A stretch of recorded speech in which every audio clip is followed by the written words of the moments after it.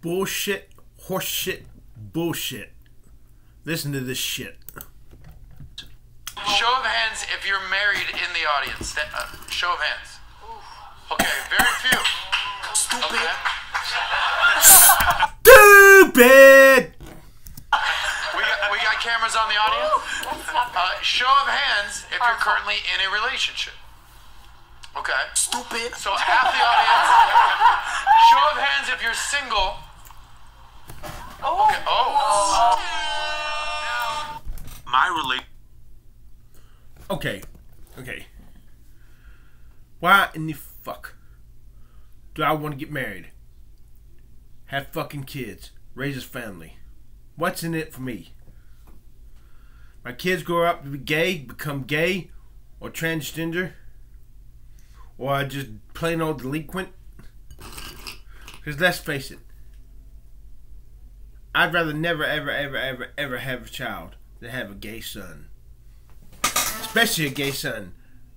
I could maybe tolerate, maybe tolerate a gay daughter. A gay son, fuck that. That nasty.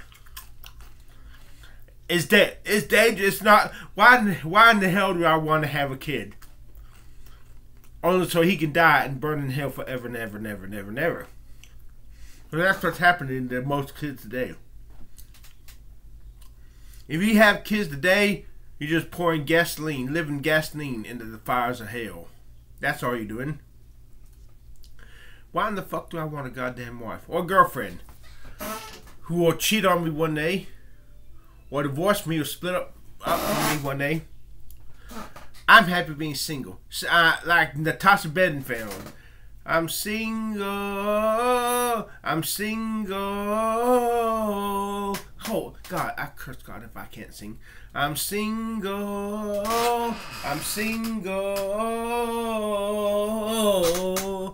I curse God if I can't sing.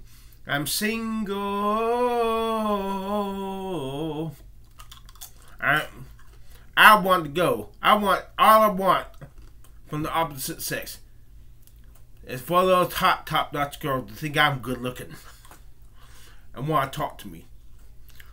Yeah, come over and talk. Would you talk? I want the friend zone, but only because they think I'm good looking. You see? Then I can go home. I can talk to any goddamn girl I want, and I want the female so I can measure the forms and see mine to be longer. Everything else, that's the red pill too, bitch. Love, no such animal. Couples stay together just as long as each one strokes each other's private parts and makes them feel good. And then when the kid comes on the way, you got the baggage. You can't concentrate on making each other feel good anymore. You ought to raise that brat, who 9 times out of 10, he may get lucky or blessed by God, however you see it, and get a nice, godly,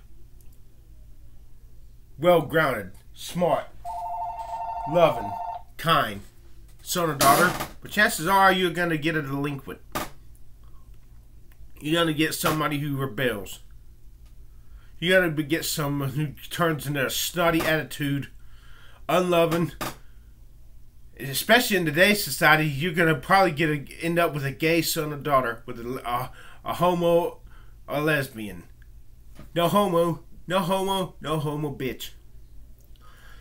I wish I could ask God, what the fuck causes homosexuality? If God hates it so much, why in the fuck does he... Why in this fuck are so many people turning queer? I'm talking about... I know a guy, Garrett Sutherland. He was raised in a Christian home with 2 fine, born-again, blood-washed children of God. Gary and Mary Sutherland. They took him to church every time the doors were open. They loved on him. Yet today, he's as queer as a football bat.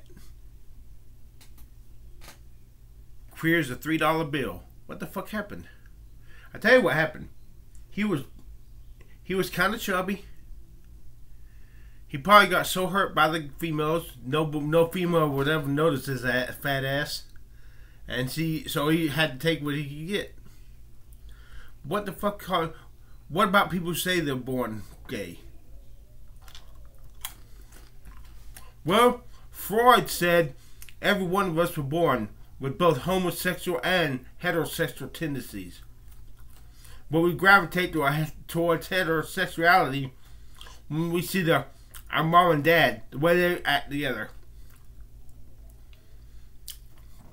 The way the dad is the tough guy, thinks with his head, but the mother is the soft woman, thinks with the heart, and together they make one complete entity. But that doesn't answer the question. There are many people who were raised in such homes that they turned queer as a football bat. What the fuck happened? What the fuck happened? What the fuck happened? I tell you something. If I was queer, and I truly thought I was born that way, I'd be cursing God day and night for making me this way, only so He could condemn me. Let me tell you something. Sex is the closest thing to feeling spiritual you'll ever get. Nothing can make you feel as spiritual as sex does.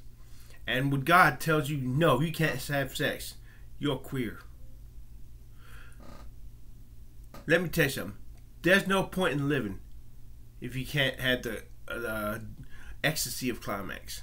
No fucking point. You might as well put... My friend Jason Birch said back in 1990, he said, quote, if I ever got castrated, it'd be Magnum 357 time. Because if you can't feel the ecstasy of climax, why live? Even if you do got Jesus in your life. You can't see Jesus, you have to have faith. But you can damn sure feel that ecstasy. Woo-wee! You can damn sure see those top-notch girls.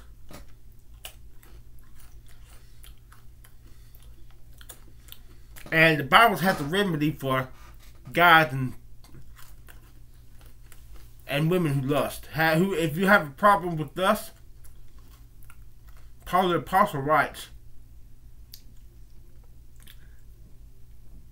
and if a man cannot contain himself, let them marry, for it is better to marry than burn. That doesn't mean not being burned in hell. That means it is better to marry. We can get your rocks off with your partner than constantly be desiring, than to constantly be horny and having to suppress it. But if you're gay, what recourse do you have? Oh, they'll tell you this fucking bullshit. Oh, that's your cross to bear.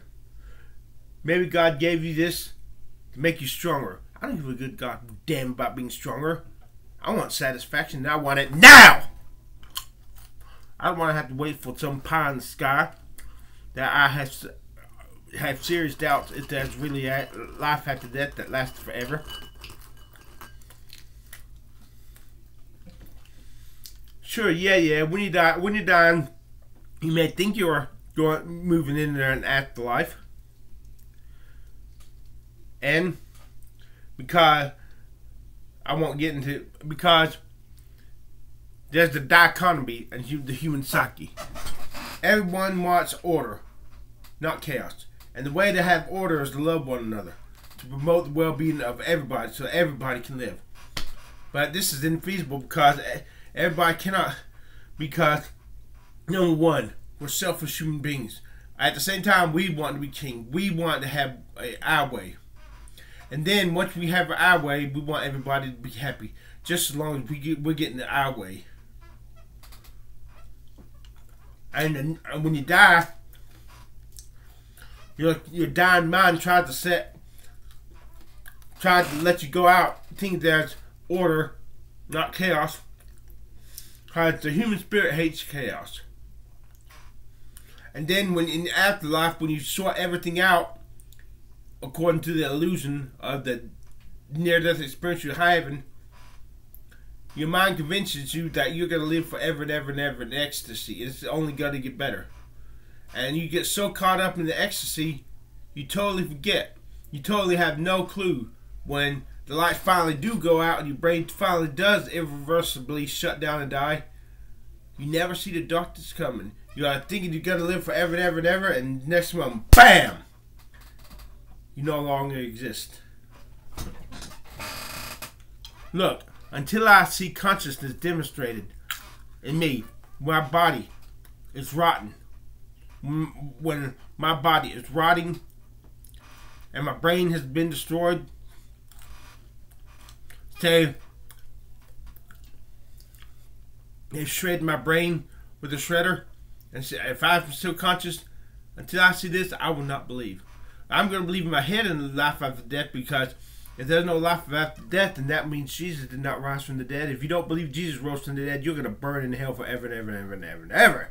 I tell you, man. Can I get a witness up in here? But my heart severely doubts whether there's life after death. That's my biggest fear. I'm terrified of dying. I'm terrified that death is at the end. I'm terrified. I'm having a blissful near-death experience